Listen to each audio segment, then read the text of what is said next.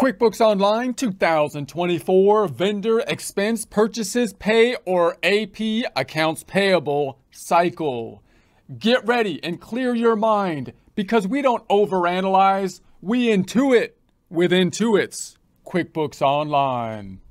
Here we are online in our browser searching for the QuickBooks Online Test Drive, the primary tool we'll be using for the first part of the course, looking for the result that has Intuit.com in the URL because Intuit is the owner of QuickBooks. We'll be choosing the United States version of the software and verify that we're not a robot.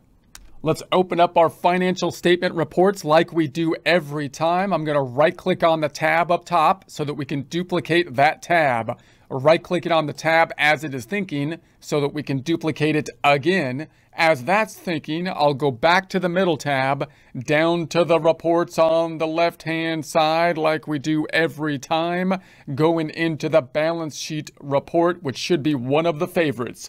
Back to the tab to the right, down to the reports on the left-hand side, this time opening up the profit and loss or income statement type report.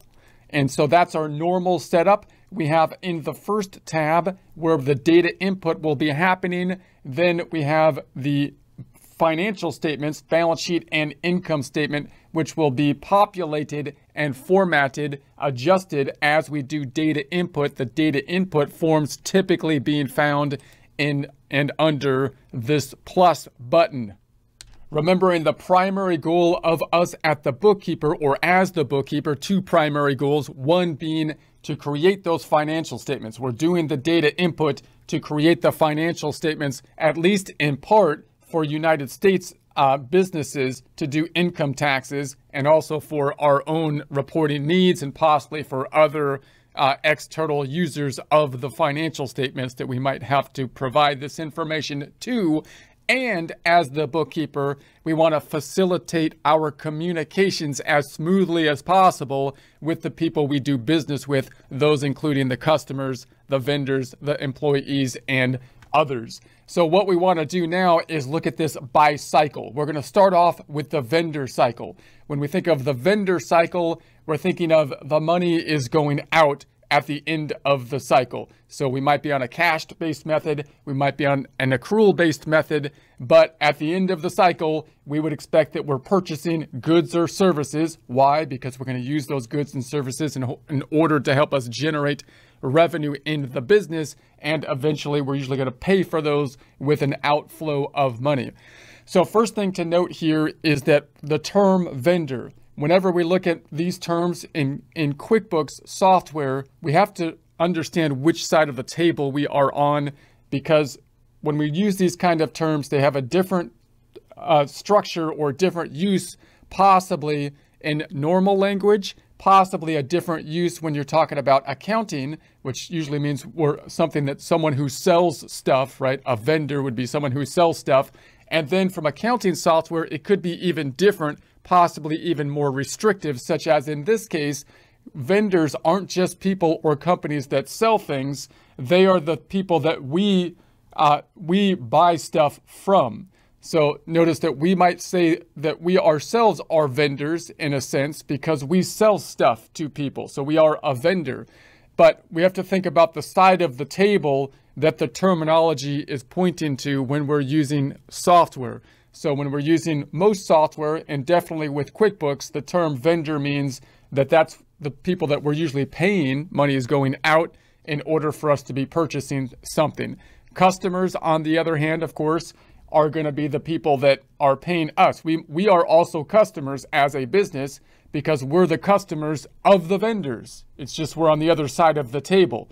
So we can also define ourselves as customers, but clearly when we're looking at this from the software perspective, the customers are the people that are going to be purchasing goods and services for us, and therefore at the end of that cycle, we would expect money coming in that case.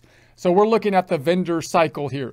So the first thing we need to understand is the flow of the forms that are going to be involved in each of these cycles. You want to start to visualize the accounting process as a cycle and have cycles within the full accounting cycle, meaning the whole process is going to repeat. Possibly you could think of it as monthly, because then you create the financial statements possibly on a monthly basis and do the bank reconciliations, possibly adjusting entries. And then within those cycles, you have the cycles of the vendors, customers, and employees, which might have their own time frames as they turn over, as we purchase stuff, as we try to collect our revenue for the accounts receivable and revenue, and as we pay our employees, for example. So each of these cycles we want to think of differently, because they could be a little bit different depending on the industry that we are in and the type of company that we're running. So the easiest way to see this to me is to look at a flow chart. So we're going to jump over to just a flow chart over here. This is once again a desktop version of the home page, but all we're looking at are the forms. The forms are in essence the same for any kind of accounting system. So we're just going to follow the forms, and then of course we're going to use the forms that are in the QuickBooks Online to when we actually enter the forms. So just one more quick look over here. You'll note that when I see the drop down, you see the forms here, but they're not in a flowchart format. So we're going to jump over here and just see them in more of a flowchart type of format. So we're going to start from the easiest kind of cycle for the vendor cycle, the purchasing cycle, and then we'll get to the more complex cycles. So what would be the easiest system you could possibly set up for the vendor cycle? It would basically